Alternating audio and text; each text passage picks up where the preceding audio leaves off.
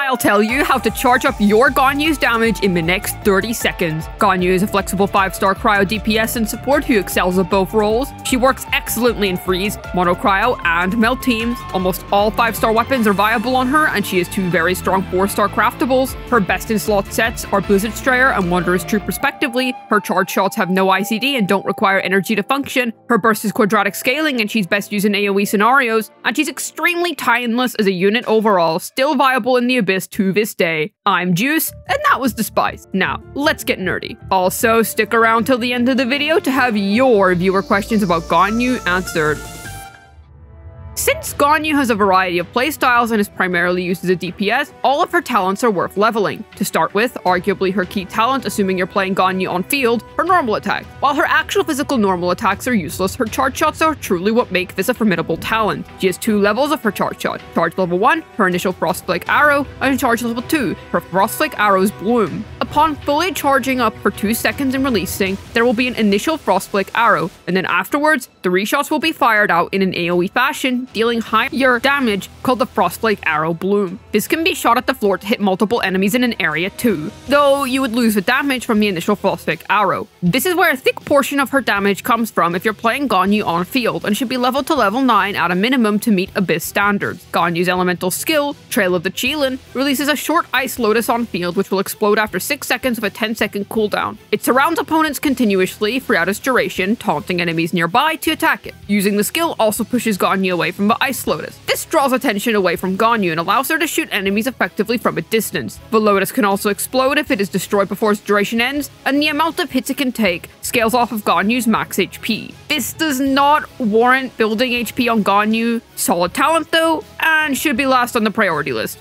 Up next, what is most likely her key talent to focus on if you're playing Freeze Ganyu or Support Ganyu, her powerful Elemental Burst. It summons in a large AoE, in which enemies standing inside the AoE will be damaged by ice shards that rain down during Ganyu's burst. This burst has quadratic scaling, which means the more enemies there are on field, the more valuable Ganyu's burst becomes. This is another must level in regards to Ganyu, and provides excellent utility across many teams. Ganyu also features quite impressive passive talent. Her first passive, Undivided Heart, increases Ganyu's crit rate by 20% for 5 seconds after she releases a Frostflake arrow. This doesn't apply to the initial arrow being shot, but all Frostflake arrows shot afterwards. This is incredibly useful as it essentially provides Ganyu with free stats and makes it easier to stack crit damage and attack percent on her. Her second passive, Harmony Between Heaven and Earth, provides some stats to not only Ganyu, but the rest of her team as well. When you stand inside the large AoE of Ganyu's burst, all active party members' cryo damage bonus percent is increased by 20%. This is incredibly useful for both Ganyu herself, increasing her own cryo damage bonus, and aids her supportive capabilities too. This can be especially high value within Ganyu's freeze teams and mono cryo teams. In terms of priority, it would probably go along the lines of normal attack is equal to the elemental burst, and both of them are better than the elemental skill. Whether her normal attack or elemental burst is more valuable to level up depends on you as a player and what playstyle you plan to employ with your Ganyu. Ganyu has a particularly cheap burst cost of 60 energy and tends not to struggle much with energy uptime. Her burst also has a long duration of 15 seconds and an equally long 15-second cooldown. Plus, her burst tends to not even be used within melt, so to your benefit, this means you won't have much energy demands to meet with your Ganyu. Within most common freeze teams, 110 to 140% energy recharge will suffice. Though, because Ganyu's burst tends to be up so regularly in these kinds of teams, 110 to 120% would be fine. Note that in her most popular freeze team, Morgana, Venti's passive providing Ganyu with 15 flat cryo energy, assuming he absorbs cryo into his burst, lowers Ganyu's energy recharge requirements significantly. Melt comps tend to never utilize Ganyu's burst, though if you do choose to use it in, say, a burning melt comp, then 120 to 140% should suffice. Mono cryo teams require only about 110 to 130% energy recharge, usually on the higher end if Ganyu is acting as the main DPS over Ayaka. Two-piece Emblem of Severed Fate also tends to cover the amount of energy required for Ganyu in support Ganyu teams. Overall, Ganyu isn't really a character with thick energy demands. Ganyu's best in slot sets can vary depending on what kind of team you're running in, so I'll split this into subsections so it's easier for you to digest. Freeze and mono cryo team. 4-piece Blizzard Strayer is obviously her best choice in this scenario, as it tends to be for all freeze-based units. It provides Ganyu a 15% cryo damage bonus with its 2-piece effect, and also 40% additional crit rate total when proccing its 4-piece effect. In a mono cryo team, even if you're facing unfreezable enemies, you will still obtain an extra 20% crit rate. Since Ganyu already provides provides herself 20% crit rate, and Cryo Resonance provides you with 15%. This makes it much easier to invest into other offensive stats on your Ganyu, such as crit damage and attack percent. It's easily obtainable through the Strongbox too, and tends to be Ganyu's most flexible best-in-slot set across all of her teams. As for a placeholder, if you don't have a full 4-piece set yet, then 2-piece Blizzard Strayer plus 2-piece attack percent or 2-piece burst damage percent from the Blessed would be your next best bet. It's nowhere near as good as 4-piece Blizzard Strayer, but the placeholder can work since both are easily strongboxable and provide their own benefits to parts of Ganyu's kit. Burst damage bonus is nice since it can benefit Ganyu's quadratic scaling burst, and extra attack percent can be nice since it is a highly valuable stat within freeze teams, but this is nowhere near as good as 4-piece Blizzard Strayer. Melt teams. Ganyu has two major options within Melt teams, 4-piece Wanderer's Troop and 4-piece Shimenawa's Reminiscent. Wanderer's Troop is her overall unconditional best-in-slot set. The provision of 80 elemental mastery from the 2-piece effect is highly valuable. There is no gimmick required to obtain the 35% buff to your charge attack damage. It's easily available through both bosses and the Strongbox, and can also allow Ganyu's burst to be used in a more niche kind of Melt team or in open world scenarios. 4-piece Shimenawa's Reminiscence is a part of a highly resin efficient domain, being paired alongside the emblem set, and has a large 50% boost to Ganyu's charge attack damage. The 2-piece is less valuable in Melt teams, and maybe more uncomfortable to play in an open world scenario. You're locked out of Ganyu's burst by using this set, and it is only better than Wanderer's Troop if you're able to pull off 5 melted charge shots in Ganyu's rotation, which is generally impossible for a majority of players. Even then, it's a solid substitute set if you don't already have a full Wanderer's Troop set. 2-piece combos can vary between 2-piece Blizzard Strayer, 2-piece sets that offer 80 elemental mastery, and 2-piece sets that offer attack percent. These are all significantly weaker than the 4-piece options, however, they work as solid placeholders for the time being. 4-piece Gilded Dreams can also provide Ganyu with 230 elemental mastery, which is nice, but the timing of the set's passive may not always line up with Ganyu's rotations. It's also only slightly better than most 2-piece combinations. 4-piece Lava Walker is a niche set that can work if you own it, though it isn't really worth deliberately farming for, as you could just Strongbox Wanderer's Troop instead too. But it's worth mentioning that it can work on her. 4-piece Retracing Bolide can also function in teams where you're utilizing Zhongli as your shielder. However, the 2-piece effective 35% extra shield strength is negligible, and there's far better sets that you can work towards for her. Support Ganyu. Using 4-piece Emblem covers her energy requirements for the 2-piece of the set, provides some nice burst damage, and is highly resin efficient. Overall, a pretty good choice for support Ganyu, but this is a highly contested set, so it may be difficult to find free emblem pieces to slot onto your Ganyu. 4-piece Blizzard Strayer is a great option for any team where a consistent cryo aura can be maintained for the set's 4-piece effect. Very flexible, and also works across many other of Ganyu's team. 4-piece Noblesse Oblige provides a nice amount of attack percent to the team, and also increases Ganyu's own burst damage, though unfortunately Ganyu cannot snapshot the attack value provided onto her own burst. Not a bad choice, however. Any 2-piece variation featuring these sets would work perfectly fine on a support Ganyu. As for substats, for freeze, you would want to prioritize attack percent, then crit damage, then energy recharge, and then that's equal to crit rate. For melt, however, you would want to prioritize elemental mastery first, then attack percent, then crit rate, and then crit damage. Ganyu is able to use essentially all 5-star weapons, and has 2 fantastic 4-star free-to-play options that work for both of her main team archetypes. Prototype Crescent is a great 4-star weapon that is best used in Ganyu's freeze and mono cryo teams with a nice attack percent substat with a passive that's very powerful for Ganyu, though its weapon's performance can fall if the enemy doesn't have a weak point. Hamayumi is a more conditional weapon that doesn't encourage the use of Ganyu's burst, therefore making it perfect for traditional melt, as its passive synergizes perfectly with it, and also provides Ganyu with some nice attack percent stats, also having easy access to upgrades with free-to-play refinements. That goes for Prototype Crescent as well. The Amos Bow is Ganyu's signature 5-star weapon that provides an immense amount of attack percent and shines well in lower investment freeze teams, and it can also have a great niche in solo runs. While this may be Ganyu's signature weapon by technicality and is a solid choice for her overall, do note that it scales pretty badly with high investment. For example, Shenhe's Icy Quills would have less of an effect on an Amos Bow Ganyu. The Skyward Harp is another nice stat stick, standard 5-star weapon, but is more powerful than her 4-star craftable options, decent over most of her archetypes. Thundering Pulse is another nice stat stick on Ganyu with the large base attack and crit damage it provides. However, unfortunately, the normal attack buffing passive is useless on her. Still, a solid weapon choice for her overall.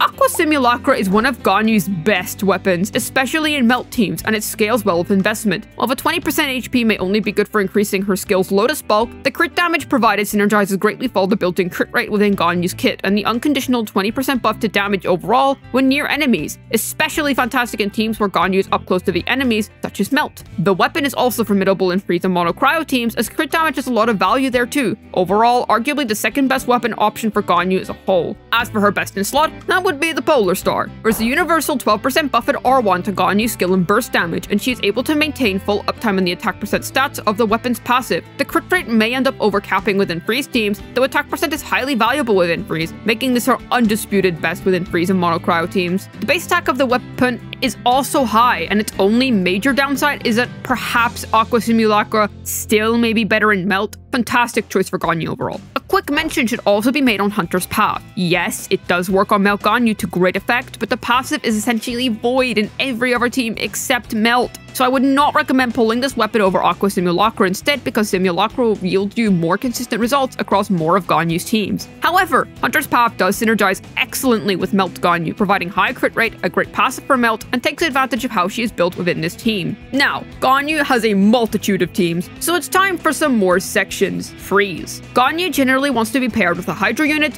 and an Animal unit, alongside an additional Cryo support within this team archetype. Mona, Kokomi, and Ayato all work as Hydros, Venti, Sucrose, and the less preferred, yet still viable Kazuha all work as Animos, and Diona, Sucrose, and Shenhe all work as Cryo units. Venti generally synergize with Ganyu the best in terms of an Animal unit, assuming it's an AoE scenario, and Ganyu and Ayato both have quadratic scaling bursts, which makes for a unique synergy between them. Freeze teams are very straightforward. Ganyu's burst is the most important within these teams. In terms of rotation, simply make sure that Cryo is applied, then swirled, then Hydro is applied, and then Ganyu's burst is released. Melt teams. Once again, very straightforward. She has few options here. You will always want Bennett as your Pyro applicator for attack percent and Pyro application. He cannot be removed from any of these teams. For traditional Melt Ganyu, you would play Ganyu, Bennett, Xiangling, and Zhongli, a very solid single target choice for Ganyu. You can't use Ganyu's burst in this team. You can also play Ganyu with Kazuha instead of Xiangling, though this can limit the AoE that Ganyu can travel, since you must stay within Kazuha's burst AoE for the Pyro application. You can also play a more burst-oriented Melt Ganyu with Ganyu, Bennett, Nihida, and Kazuha. This is also nice since Nihida is able to provide elemental mastery to Ganyu on field, and the burning reaction actually has a place to stay for once. However, do note that Ganyu on field can be risky in this team without a shielder.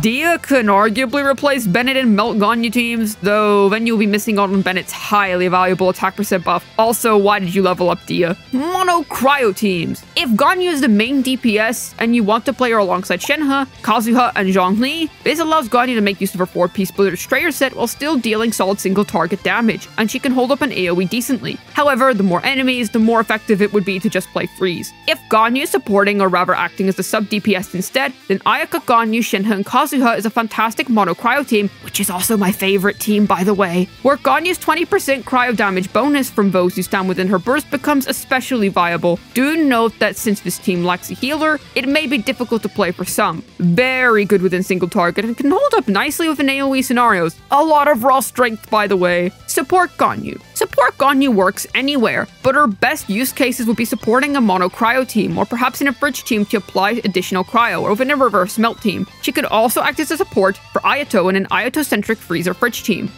Ganyu's charge shots have no ICD, which means she can constantly apply cryo with them, which is how she's able to melt so consistently and cause reactions comfortably. Her elemental skill is also ICD free, meaning that it won't mess up many reactions and safe to use within melt teams. Ganyu's burst, however, has standard ICD on each of Ganyu's individual burst icicles. This is why her burst tends to interfere with traditional melt teams. Ganyu's cryo application is fantastic, and overall she has 100% uptime on her cryo app. However, do note that you can lose uptime if you perhaps have to leave aim shot mode to dodge and such, and that not every icicle of Ganyu's burst may make a mark. So, to all my dearest swiping enthusiasts, I'm sure you're all very curious as to just how good Ganyu's constellations are. Her second best constellation adds decent value to your Ganyu. This is simply a DPS increase for Ganyu herself, and also lowers her dirt low energy recharge requirements to the point where you barely need to run any. Overall, a solid C1, one that is a luxury upgrade to the DPS if anyone decides they really want want that upgrade, though does not fix any flaws of her kit, as at C0, Ganyu is already complete. Free-to plays and low spenders should stop here. Do note that this Constellation is essentially useless if you only play Ganyu as a burst support, and also, not to influence anyone, but I own C1 Ganyu, and it's pretty cool. If you're running a Shimenawa's Ganyu, casting the skill early before the original buff time is over will not restore the Shimenawa's passive, meaning that activating it early is useless. There is no reason to obtain this Constellation to absolve energy requirements, as she already essentially has any to begin with, and C1 already cheapens what little remained of her ER costs before that point. The true value of this Constellation shines at C6, but before then, it is essentially useless. A decent DPS increase to Ganyu in freeze and mono cryo teams, and her support teams, and is viable within some melt teams where her burst is still viable, though not much. A wonderful Constellation that powers up her burst considerably within freeze, mono cryo, and support Ganyu teams, also within melt teams where her burst is still viable. Her skill is a very small part of her overall DPS, so this will not really be a very important Constellation. Still an alright DPS increase, but nothing especially made. For whales, it is worth noting that this Constellation is brilliant for speedrunning, as you can melt down chambers incredibly quick with a whale tier setup. For a C6, this is not bad at all. It provides Ganyu some genuinely noteworthy burst potential that should not be overlooked. And if you combine her C6 with her C2, you will be able to pull off a charge attack without requiring charge time twice in a row. Pair this with a C6 Shenhe, who quills will not lose effect if your main source of damage is charge attacks, and you will find yourself speedrunning chambers of extreme ease. Perhaps not as strong as some other C6s, though definitely better than a few. Overall, a decent value Constellation to consider for whales. Ganyu's is simply so intuitive to play at C0 that investing into anything past C2 feels redundant. If anyone chooses to invest in Ganyu's Constellations, I personally would recommend not going past C1. C1 should be considered the general stopping point and should only be crossed if you're planning to C6 Ganyu's. The rest of her Constellations do not provide much value on their own. This is because they all eventually tie together to her C6. However, this is a benefit to all, as it means that Ganyu is a completed character at C0 with an efficient and useful playstyle that is easy for everyone to understand, while whales gain access to a character that has almost an entirely different feel that also feels unique and powerful to play as opposed to his C0 counterpart. Now, it is time for your viewer questions. Ganyu in burning melt teams? Requirements? Burning melt is possible with Ganyu. You require Nihida for this team to work, and every character can utilize their standard builds for this. The team tends to consist of Ganyu, Bennett, Nihida, and Kazuha, and can also use Ganyu as an off-fielder for her burst. Bennett can be replaced by Dia, and Kazuha can be replaced by Sucrose. Simulacra versus Amos. With Bennett, Amos is better without Bennett, Simulacra is better with him. It depends on the team you're playing. Amos provides so much attack, but the attack Bennett provides becomes much less valuable, whereas Simulacra prefers it since it already stacks so highly on crit. Simulacra is better on Ganyu overall, but Amos is great value within cheaper freeze teams. Thank you for your questions, everyone, and now, moving on. Ganyu is a fantastic all-round character that has aged fantastically and still has relevance to this day, even if not as much as before. Her ability to flexibly perform so many roles is formidable in of itself, and hopefully this guide was able to teach you how to milk your Ganyu to the max and get the most creamy damage out of her. Well then, this has been Juice, signing out, and I wish you all a good day. I wish you all superb Blizzard Strayer rolls, or perhaps Wanderer's Troop if that's your stride, and goodbye.